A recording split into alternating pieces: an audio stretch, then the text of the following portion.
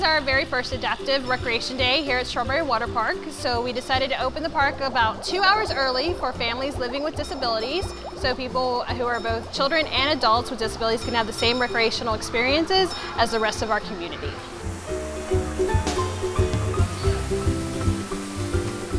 I think it helps them because a lot of times, because of the large crowds and lots of noises, individuals with certain disabilities aren't able to enjoy those experiences the way the rest of us are. So having a specific time where things are tailored more to their needs is really beneficial, not just for them, but also for their family, because then as a family they can create those summer memories just like every other family has.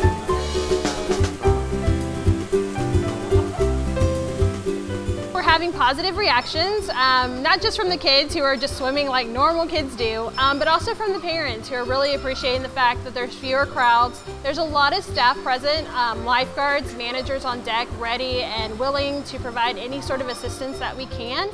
So I think the families in general are really appreciating that. Kids are definitely just being kids. They're enjoying the water on this very hot day, just as any other kid would, or any other adult for that matter. They're enjoying going down the slide. They're enjoying doing the lazy river. They're basically just playing in the water and being kids. So this type of event, we'd like to do at least 3 a summer. We'd like to rotate them between the morning and the evening, and also have one on the weekend. That way we can provide multiple opportunities for our families to come enjoy it.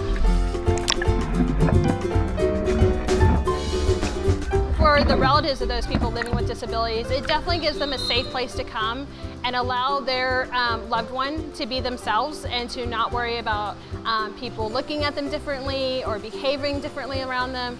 They're just being able to be a family during the summer.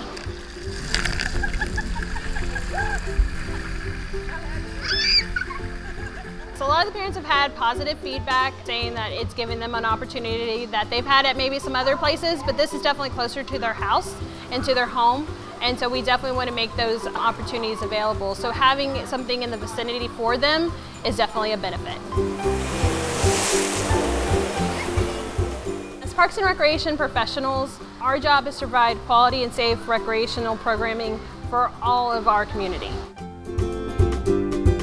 We're going to try to provide as many different opportunities for people to come out and enjoy themselves as we possibly can.